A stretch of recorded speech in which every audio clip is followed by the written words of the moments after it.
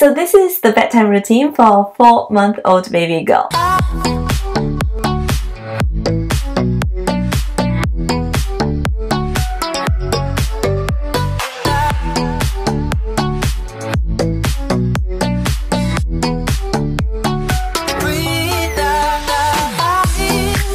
Hi guys, welcome back to my channel. In my previous video, I talked about my daughter, baby G, being able to sleep through the night from 14 weeks old.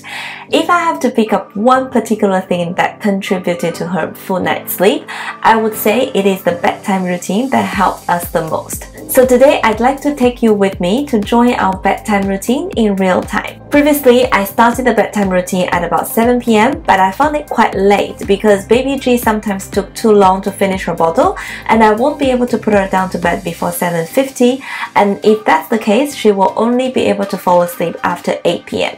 That is considered to be quite late for babies at her age. A healthy bedtime should fall somewhere in between of 7 to 8 p.m, and that will allow your baby to wake up towards 7 a.m. instead of earlier. Now you might have a question mark in your mind. Wait, really? Isn't it later bedtime resulting in a later wake-up time? I wish that's true, but the reality is opposite. It is very counterintuitive. The later your little one is going to bed, the earlier she will wake up. This is because if babies are not having enough sleep, they will end up being overtired. Overtiredness leads to disturbed nights, hence shorter sleep.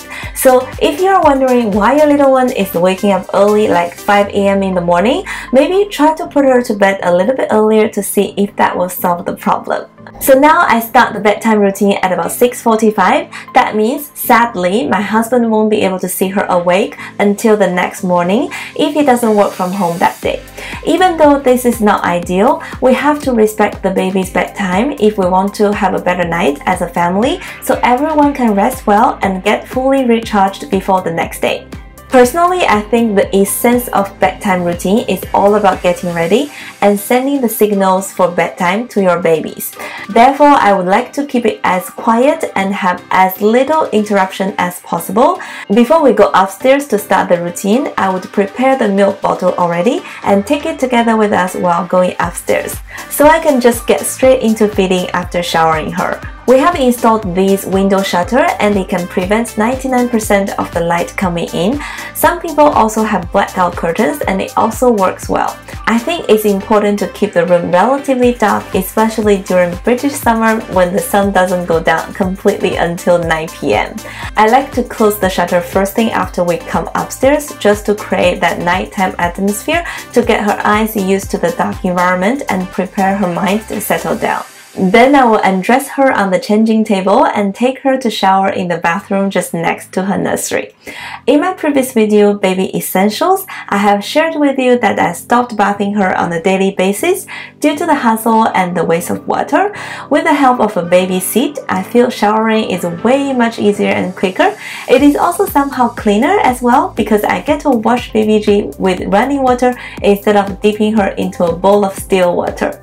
You can find the reference links of the products I use in this video in the description box below. Straight after getting out of the shower, I will wrap her immediately with a baby towel. This is to prevent her from getting too cold from the air. However, no matter how quick I am, she will cry at some point because of the cold. Remember, I said I would like to keep this bedtime routine period as quiet as possible. I try, but you can never stop a baby from crying. So just relax and finish doing what you need to do. This is our changing table, which is also a drawer dresser. I kept all her changing clothes, nappies, cream, and cotton wool all in here. So I don't need to go anywhere else to grab things by leaving her alone on the table, which is never a good idea because at this age, baby G started rolling over already. Even if it's for newborn stage, I won't leave the baby unattended anywhere but floor just for the peace of mind. I don't really massage her before the bed because I find a simple routine does the job already, then why add more complexity if it's unnecessary? Having said that, I do rub her here and there while I'm applying moisturizer on her after the shower. Then I'll take her and sit down on the sofa to feed her. Now she's on 150ml per meal. However, for the bedtime meal, I give her 180 just to make sure she's fully contented and hunger won't be the reason to keep her waking up during the night. Today is reasonably a good feed. She finished the bottle within 15 minutes.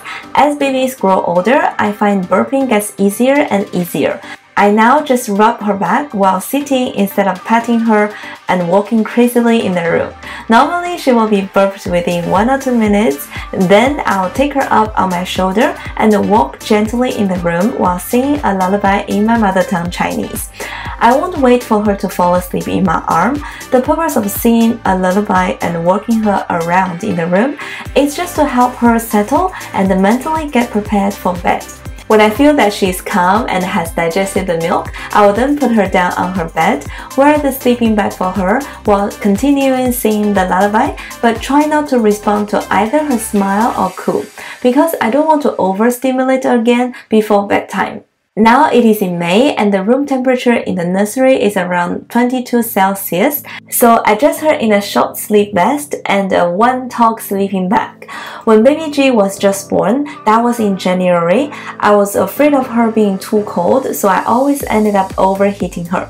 To avoid rashes and having a grumpy baby, you should also pay attention to how much you put on your little one, and I always use this reference provided by my hospital, Chelsea and Westminster, to help me decide how to dress my daughter for sleeping. After saying goodnight and kissing her, I would then leave the nursery and monitor her to fall asleep from our baby monitor.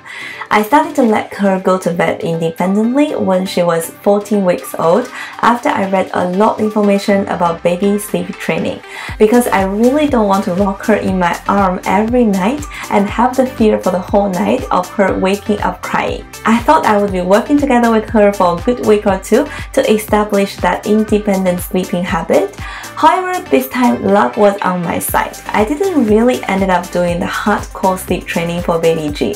She managed to settle and fall asleep quietly by herself from day one. She now sleeps for 11 hours at night on average. By falling asleep around 7:30, it means my husband and I can have almost 5 hours to ourselves before we go to bed around midnight. During this time, we will cook dinner for ourselves, also prepare 2 portions of food for the next day's lunch to save time for cooking during the day. After finishing the dinner and cleaning up the kitchen, we would either catch up with some work in our own offices or choose to watch something to spend time together. Recently, I realized I took it for granted for knowing all the development milestones of our daughter, and I expected my husband to do the same, ignoring the fact that he wouldn't know unless I show him because he is at work. So now we also spend 10 to 15 minutes every day looking at baby J's photo and video I took during the day before we go to bed. This is definitely one of the best activities for both of us. So this is the bedtime routine for our 4-month-old baby girl. I hope you feel connected and confident by watching my real-life experience with baby sleeping management. Thanks so much for staying with me. If you like my video, please don't forget to give me a thumb up, subscribe to my channel, and turn on that notification bell to not miss any of my future sharing.